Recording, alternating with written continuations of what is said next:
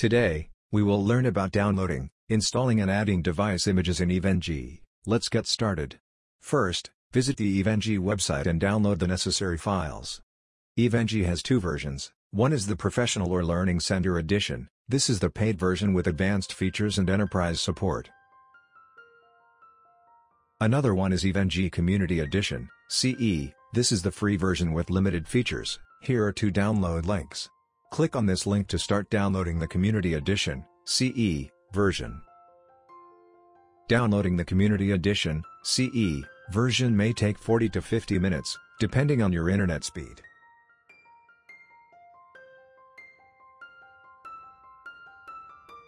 After downloading the EVeng Community Edition, we will install it in VMware Workstation Pro. After 40 to 50 minutes, the download is complete, and we copy the file to my software folder. The EVeng ISO file has been copied to my folder. Now, let's install it in VMware Workstation. Create a new virtual machine and select Custom, Next. Select your virtual machine hardware compatibility, then Next. Select a guest operating system Linux and select the version Ubuntu 64-bit. Enter the name for your EVeng, and select your disk location.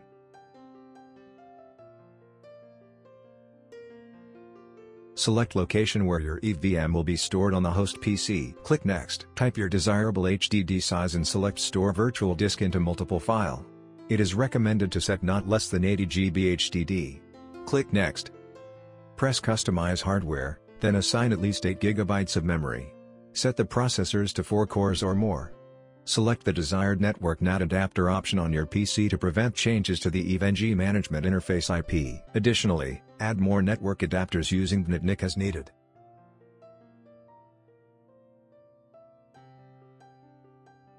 Remove unnecessary adapters, such as the printer and sound card, to free up extra resources. Select the CD/DVD option, choose Use ISO image file, and browse to your downloaded full EVeng CE ISO file. Then close tab. Confirm VM settings, then finish tab. Power on EVM. Choose Install EVeng Community and confirm with Enter.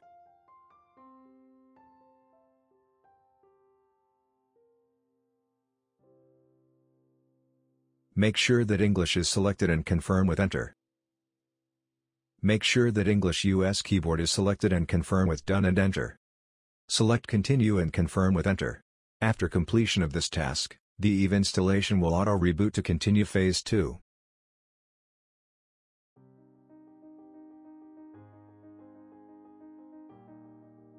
Wait for some time to complete this stage.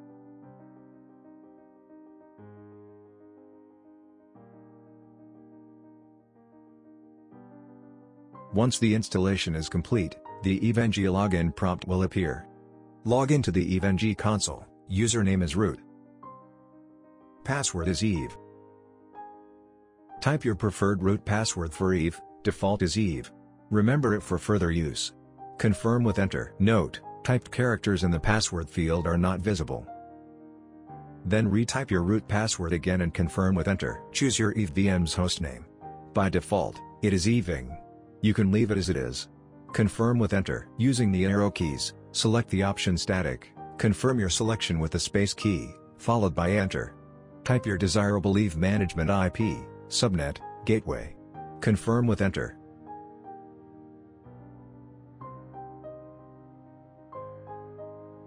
Type your network's primary DNS IP. Confirm with Enter. Skip secondary DNS. Skip NTP server IP and skip this step. By default, it is set to direct connection, no proxy. Confirm selection with Enter. EVE will reboot automatically. Need to wait some time to rebooting eveng. Log in into the new credential. Now open a browser and try to log in into EVeng console. Log in into the web using username admin and password Eve. By default, no files or folders are present. First, we need to create a folder and name it lab. The folder has been created successfully. Now, create a lab and name it test. The lab window is now open. Try to add a node. By default, no nodes are available, only network and VPC options are present. For testing purposes, add a VPC node. Now, proceed to add a network.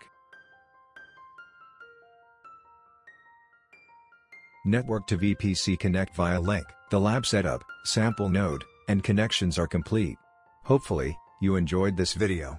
Now, open WinSCP to copy multiple nodes, such as Cisco switches, routers, firewalls, Palo Alto firewall, and more. In WinSCP, enter the IP address, user ID, and password, then click Login. In WinSCP, left side is your PC folder and right side your eveng folder. Navigate to the correct folder based on the image type, go to /home then /opt then /unetlab then select /addons. It contains three main folders: Dynamips used for running legacy Cisco IOS images, EOL used for store Cisco IOS on Linux, IOL, images, Chemo used for holds images for virtualized devices like FortiGate, Palo Alto, Juniper, and Cisco VIOs. We need to copy the node image to the eveng/chemo folder. After the copy is finished, check the new node image from the eveng GUI console. For verification, we will add multiple nodes and arrange them in sequence. Please follow along to learn how to add nodes and establish connections between them.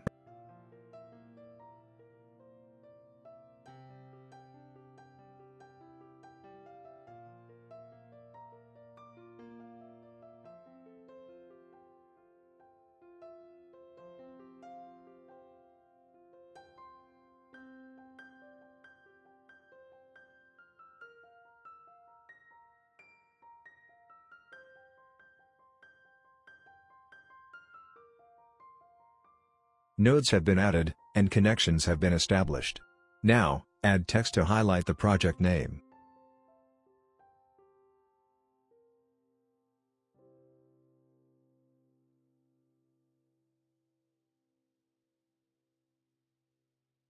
In this video we learn about eveng as a network emulation platform for testing and learning. It supports Cisco, FortiGate, and more, allowing virtual labs, configuration, and troubleshooting. Ideal for IT professionals and certification prep. Thanks for watching this video.